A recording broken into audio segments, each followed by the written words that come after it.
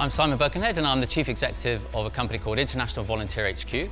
We are the world's largest volunteering abroad organisation, and we help people to go overseas to volunteer for good causes that they care about and also have a bit of a holiday at the same time.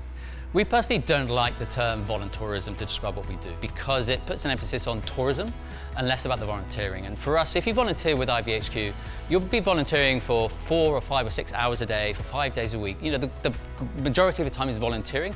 Yes, there's some tourism activity, and yes, you can explore the environment and the location around where you are volunteering, but the emphasis is still on about giving back, making a difference. We use the term regenerative travel to describe travel where you leave the place in a better state than when you arrive. And volunteering abroad is a great way to do that because you go there and you contribute your skills, your knowledge, your experience to make communities, make wildlife, make the environment better than it was when you arrived. And for us, that's the most important thing about what we do.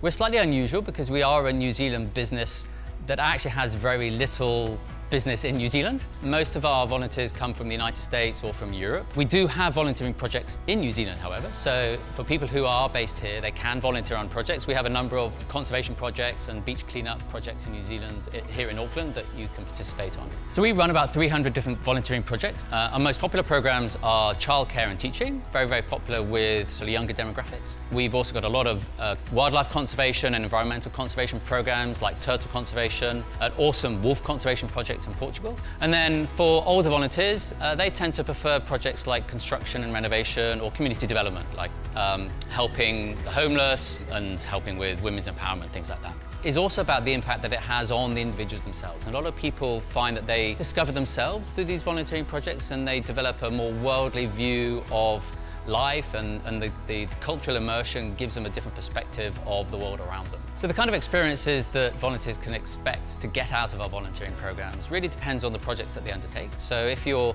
involved in childcare or teaching, obviously it's about developing your skills at working with children. If you're doing construction innovation, you may learn new skills around painting, renovation, construction. But it's also about the interpersonal skills that you develop by working with people who are perhaps less fortunate than you or a bit more vulnerable. And that's where our volunteers say they get the most impact, is actually working with people who give as much back to them as the volunteers give to the community.